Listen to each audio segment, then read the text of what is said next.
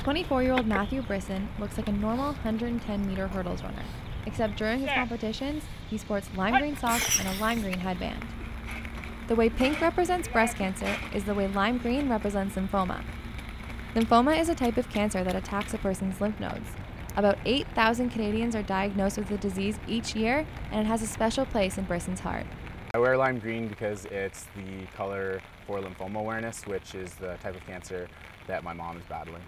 I think the better I do, the more the awareness comes out. Whenever I win races or make the podium, I wear the lime green on the podium, so people see that and then they wonder what's going on, and then slowly it just kind of branches out.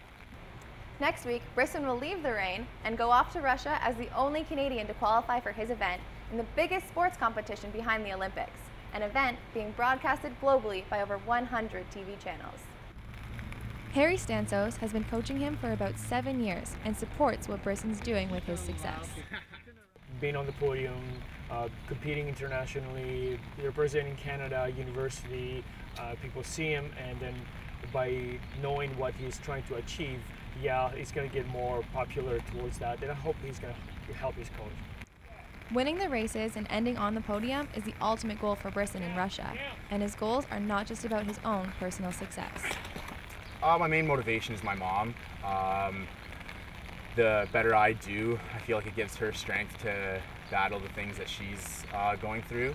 I see what she goes through, which is a lot worse than the things that I have to train through. So she's, the strongest person that I know, so I just try to be as strong as her, I guess.